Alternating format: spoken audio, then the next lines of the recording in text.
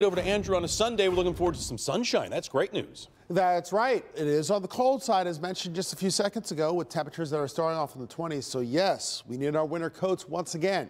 Temperatures below average, but we'll at least see partly sunny skies as we go throughout much of the day, including late this morning and into the noontime hour.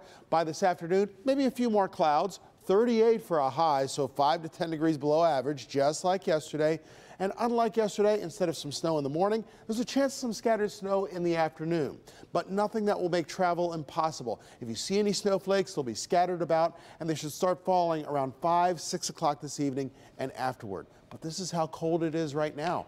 19 for our friends in Ann Arbor and Howell, only 20 for our friends over in Pontiac. Fortunately, we have a light or calm wind, so wind chills and temperatures one in the same.